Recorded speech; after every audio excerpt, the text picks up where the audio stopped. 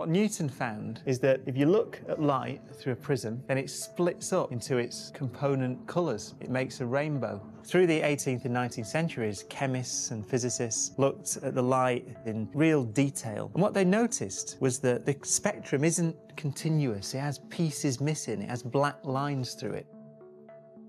This was a puzzle. Why was some of the sun's light missing?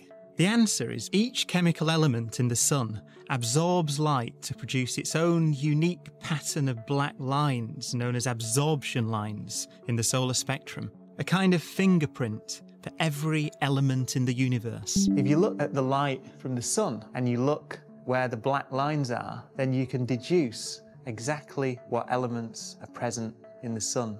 And today we know that the sun is 75% hydrogen, 24% helium, and about 1% the heavier elements that make up the universe.